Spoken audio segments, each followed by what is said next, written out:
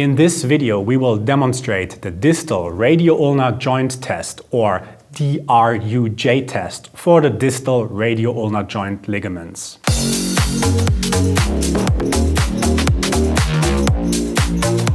Enroll in our online course now. Link is in the video description. Hi and welcome back to Physiotutors.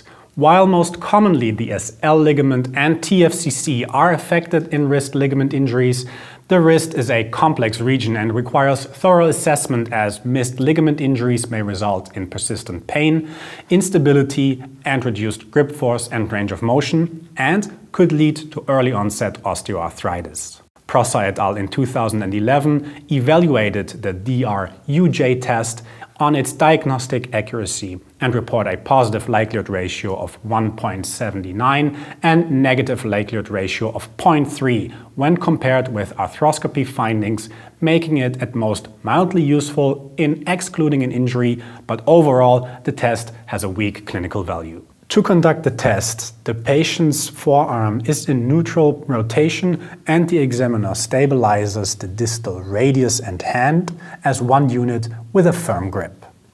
The other hand then grasps the distal ulna and forces it into dorsal and palmar direction relative to the radius. This procedure is repeated in relative supination and pronation. This stability of the distal radioulnar joint is compared to the uninjured wrist, and marked laxity as well as the reproduction of the patient's painful symptoms indicate a positive test. Alright, thank you very much for watching this video. This test will find its way into our assessment ebook and mobile app, allowing you to quickly access any and all orthopedic assessments at uni or directly in the clinic. Check the links in the video description down below for more.